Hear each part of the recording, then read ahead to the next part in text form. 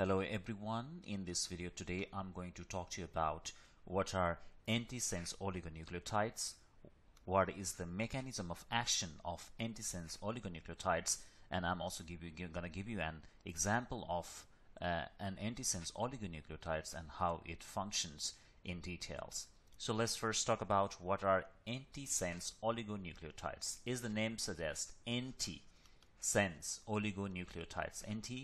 So these are actually a 12 to 24 bases in length chemically modified nucleotides which are single-stranded. Okay, antisense oligonucleotides are single-stranded chemically modified nucleotides that are 12 to 24 bases in length that bind to their target RNA via Watson and Crick base pairing.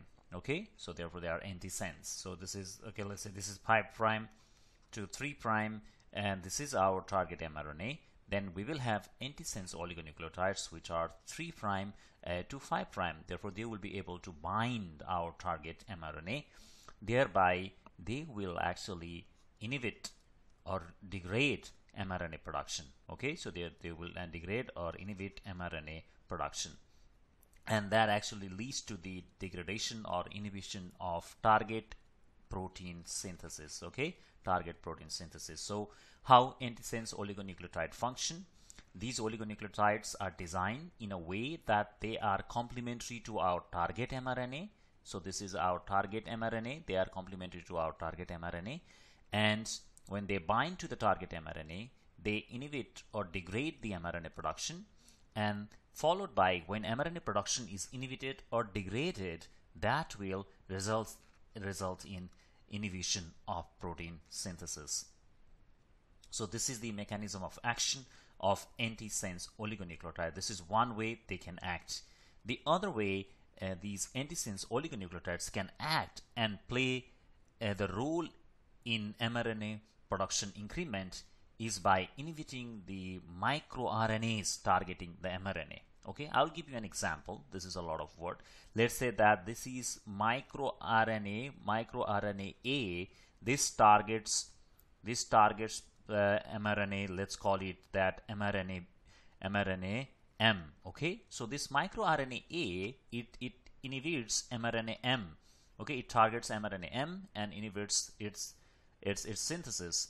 So then when we will have antisense oligonucleotide that is actually targeting microRNA or inhibiting microRNA. So when this microRNA A is inhibited, the synthesis of mRNA M will be increased. Okay, I hope I was able to make you understand. So microRNA A, it is inhibiting the mRNA M, right? MicroRNA A is inhibiting mRNA M.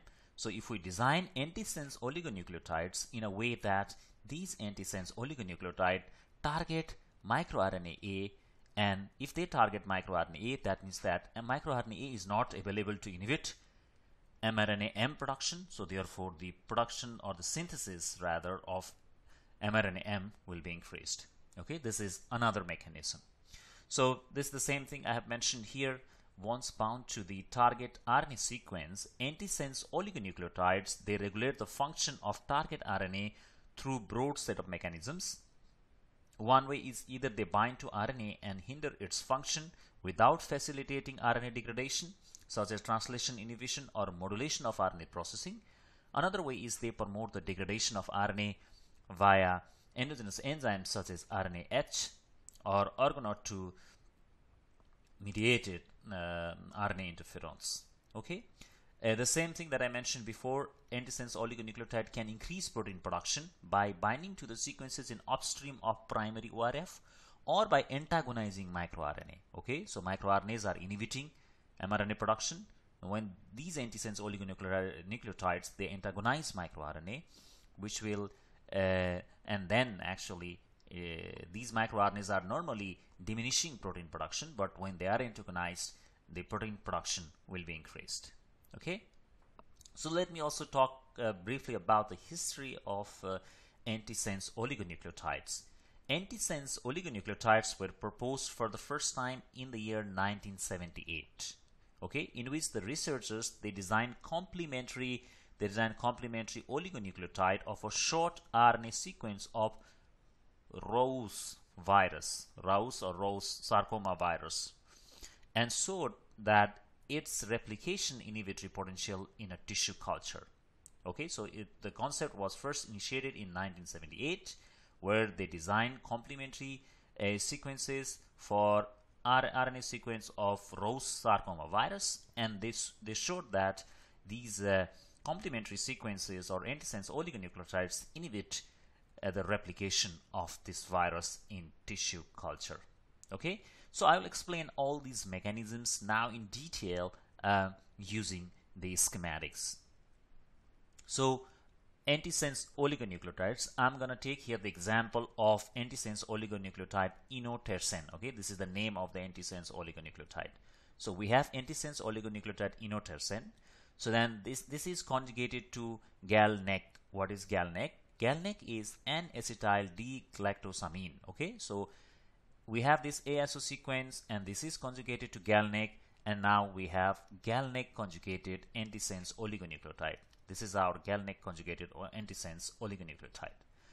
So this galnac conjugated antisense oligonucleotides, what it does, it binds to the receptor that is called ASPGR, acyloglycoprotein receptor, present in the hepatocytes, for example. So it binds to that. So these galnac conjugate, it binds to this ASPGR, ASPGR receptor, and after binding, it gets internalized. So this gets internalized. You see that after binding, it gets internalized, and it goes inside the endosome. It goes inside the endosome. So it is taken up by the endosome. So in the endosome, what happens is that we have separate galnac. The galnac gets dissociated from our antisense oligonucleotides. Okay, it gets dissociated, and from the endosome, this is endosome. From the endosome, there occurs endosomal escape, the mechanism of which is still poorly understood. So it escapes the endosome. So now we have our siRNA outside the endosome, and there are three different mechanisms by which these antisense oligonucleotide could function. One mechanism is that it does splicing modification. So that means, so this is our mRNA, and when this here happens, the modification of splicing, and that actually inhibits the target protein production. This is our target protein. Okay, this is our target protein. Okay, this is our target protein. So so then splicing modification causes the inhibition of target protein production. This is one mechanism. Another mechanism is that we have our antisense oligonucleotide here. This antisense oligonucleotide, right? So normally what happens, we have pre-messenger RNA, right? And this pre-messenger RNA gets processed, post-transcriptional modification occurs, then we have 5' cap and poly-A tail added, and to our pre-messenger RNA after processing, so it will be without the introns.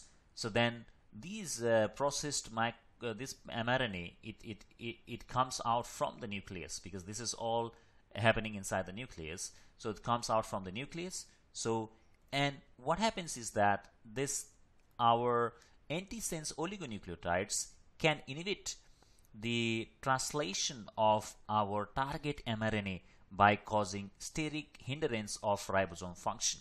As you know that ribosome is needed. Okay, ribosome is needed for protein synthesis.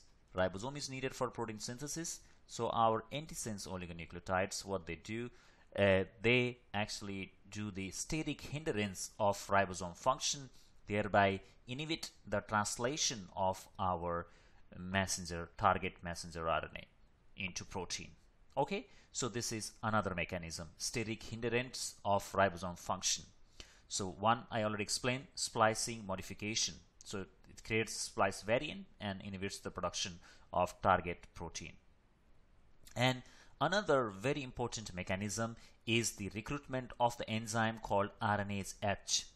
So what it does, these antisense oligonucleotide, they recruit the enzyme. That enzyme is called RNase H, and once this enzyme is recruited, what happens is that this enzyme degrades the target messenger RNA. As you can see that this here is the degraded mRNA, target mRNA. And when this target mRNA is degraded, then target protein production is reduced or inhibited. Okay, so this here I have shown the structure of N-acetyl D-galactosamine. This is used for conjugation of antisense oligonucleotides. All right, so these are the different ways by which our antisense oligonucleotides can reduce or diminish the target protein production. So I will give you one example of antisense oligonucleotides that I described just now, Inotersen. So this Inotersen is a 20-mer antisense oligonucleotide. It was developed by Ionis Pharmaceuticals and Axia Therapeutics, and this already has been approved for the treatment of hereditary transthyretin amyloidosis. Okay, it has already been approved.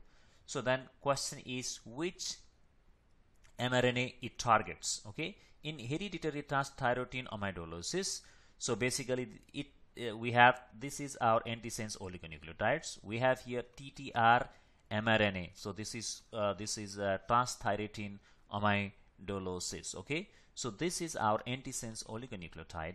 Our antisense oligonucleotide Inotersen, it targets this TTR mRNA. So then so basically this is designed in a way to target this TTR mRNA, and when our antisense oligonucleotides bind to TTR mRNA, so this transthyretin mRNA, both wild type as well as mutant, okay, it binds to both wild type as well as mutant. Then what happens? Then this TTR mRNA production is inhibited. Yeah, mRNA production is inhibited. So inhibited. So then what will happen? Inhibited / reduced, degraded. Okay, and it will lead to the reduction. Okay, it will lead to the reduction of TTR protein. Okay, it will lead to the reduction of TTR, transthyretin protein. So, and when this transthyretin protein production is reduced, that is actually useful in hereditary transthyretin amyloidosis, because increased transthyretin production is the problem in hereditary transthyretin amyloidosis. Okay, so this is the mechanism how it functions. So in summary, antisense oligonucleotides, these antisense oligonucleotides, they target the mRNA and thereby lead to the reduction or inhibition of this target mRNA production, which ultimately leads to the reduction of target protein production, and this can be utilized in the treatment of various diseases. I hope this video was helpful. Thank you very much for your kind